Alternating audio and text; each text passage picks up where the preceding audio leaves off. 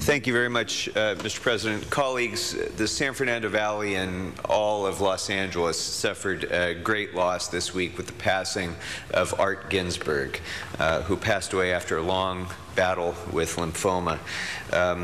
Everyone knows Art as the owner of Art's Delicatessen and Restaurant on Ventura Boulevard in Studio City, but he was so much more than one of the great business owners of our area.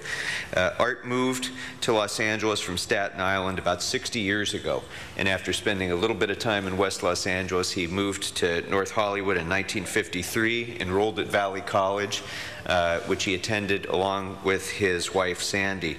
And now, Art said that he wasn't a very good student at Valley College, but he does remember that he finished a business administration final exam at Valley College, and the very next day walked out of there and opened up his deli with his wife Sandy.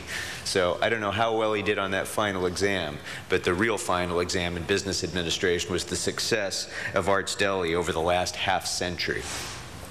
Art's Deli is much more than a restaurant. It's a place that people gather. It's a place that big business deals get made, that political figures go in and meet the public and one another. It really is an institution in Studio City, and I'm sure it'll continue on for many, many more years to be that kind of an institution. And each time any of us go in there, we will feel Art's presence there, but we'll also feel his loss.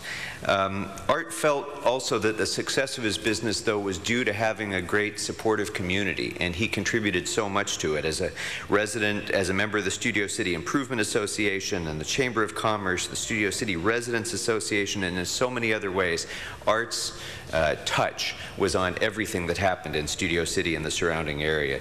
He was especially an important figure for Los Angeles Valley College, and had served as a member of the board of directors of the LA Valley College Foundation for the last 10 years until just shortly before his death. He was a great supporter of the students there and was always a constant presence there. So we all owe a debt of gratitude to Art for his great contributions to our city, not just his contributions of terrific deli food, but his contributions of leadership and inspiration to so many in this part of the San Fernando Valley. Art survived by his wife Sandy, his 3 children, many grandchildren, and a surrounding community that all considered themselves a part of his family. Services for Art were held today at Shalom Memorial Park in Sylmar, and a visitor reception at Adat Ariel Synagogue in Valley Village. The Ginsburg family asked that in lieu of flowers, in keeping with Art's life of service, they asked that donations be made to the Los Angeles Valley College Foundation at Valley College at 5800 Fulton Avenue in Valley Glen, and people can also donate online at www.lavcfoundation.org and designate their gift to the Art Ginsburg Memorial.